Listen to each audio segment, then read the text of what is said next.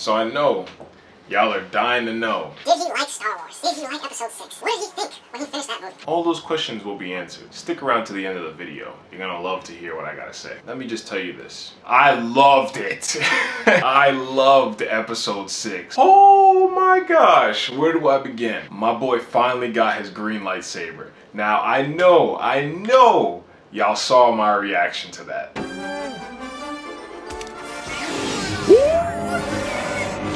Okay. When he just... Oh man, I lost it. I love when Luke finally got his lightsaber. I loved how confident Luke was. I loved how Han's story finally came full circle. Stick around to the end of the video if you want to hear my thoughts on Vader and Luke's confrontation at the end. I loved how the Emperor was just hinted at in the first movie, and then you saw his hologram in the second movie, and then you finally see the Emperor, this powerful, evil, just manipulative, wicked being, finally showing who he really is. And he was just a dominant force. Like he was putting Luke down, and I was a little concerned that, you know, he might actually do some serious damage or possibly kill Luke. What else can I say? Like, I love the movie. It was a great, fantastic movie. The writing was perfect. The music was out of this world. Every second that they were playing music, I was just... The music was phenomenal. The story, the writing was incredible. The character development was outstanding. And one of my subscribers, Paul1971, I'm shouting you out here, man, because you know a lot about this stuff. Even he had said that the script was just a product of his time, but he said the animation was also a product of its time. Gotta disagree with you there, Paul. The original trilogy script was so well written. When did Star Wars come out? Was it like in the 80s or like the late 70s? This came out way before I was born. George Lucas's writing is just incredible. It's outstanding for the original trilogy. I can't even sit here and say that there was a problem I had with any part of the story. I'm sure like a lot of the heavy Star Wars fans know much more than I do, so they can nitpick and find little things here and there that I wouldn't notice. For a newcomer to the franchise, I mean, I love it. You know me. I gotta speak on my boy Luke. I can't even say there was a scene that made me start to love Luke Skywalker. I think it's just Luke has the most humble of backgrounds. I mean, think about it. His mom was gone. He didn't even know who his father was. And it was just him, his uncle, and his aunt. Luke thought there was nobody out there for him besides those two people. As far as and then even Obi-Wan told him his father was dead. So as far as Luke knew, he had no family. And then for Luke to come from having nothing to then becoming the greatest Jedi at the end of the trilogy, I mean, that speaks volumes, man. Luke is such a well-written character. And I did say I'm gonna do a character comparison for him, so make sure you guys are on the lookout for that. I'm so glad I made this decision.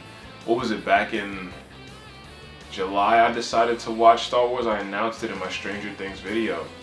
And I never thought that I would fall this much in love with the franchise. I have seen so many franchises, from Transformers to Dragon Ball to Batman, Superman, all of Marvel. I've never quickly loved a franchise as much as I've loved Star Wars. I know some people do want to see like longer reaction videos to the Star Wars films. Now that I have 100 subscribers, I believe I can live stream now. I decide to live stream when I watch episode 1. You guys gotta let me know if you guys are gonna like that, if you guys are gonna want to see it, if you're gonna jump in and join the live stream. But thinking about doing that is live streaming episode 1. That way you guys can watch it with me. Now, I did want to address something with Vader and Luke. When I seen that moment between Luke and Vader at the very end, man, it was sad. You know why it was sad? Because Vader had done so wrong for so long, and at the end of the day, Luke never stopped believing in his father. Luke continued to try and save his father, and he did at the very end of the film.